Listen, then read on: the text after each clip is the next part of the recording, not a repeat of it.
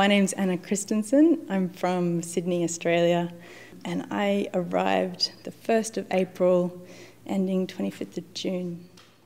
What I've been working on has been a fairly new direction for me. It's been a lot of it has sort of been research and experimentation in new areas, and I think that a lot of it has sort of developed from travel that I did before arriving at Bemis. So I was looking at a lot of artwork in different museums, and I was struck by an observation about minimalist art, how there is actually a lot of opticality and illusory kind of qualities in these artworks, which are actually striving to be, I guess, doing quite the opposite and kind of eradicating illusion. My work has sort of been responding to that a bit. I've been using, metallic paint, metal, this kind of thing, looking at a non-traditional way of viewing painting. So it really encourages you to see it from different aspects and walk around the space,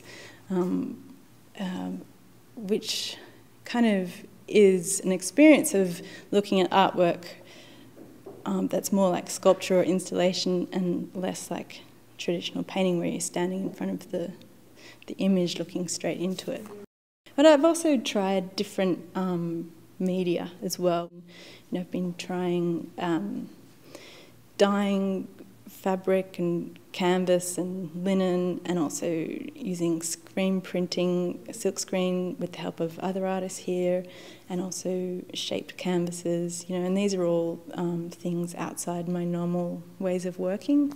So I've actually kind of done a lot of processes of selecting images, finding images, and then like selecting them down into a very small handful, like a group of about 4 or 5 images, and making work, generating it from these images. And so I've had 5 or 6 projects happening kind of at the same time, so, and all at the same stage, all from the bottom up. So the way that they've kind of been developing has they've been bouncing from each other, and there's a lot of reflection and kind of self-referentiality between these images and different works. So it's not a matter of simply making a series of works which are variations on one kind of formula.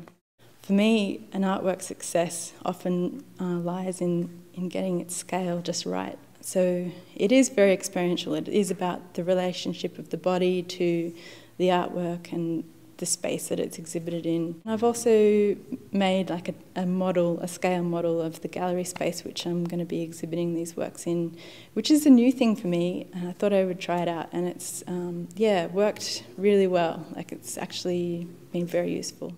Well, the sense of space, it's incredible.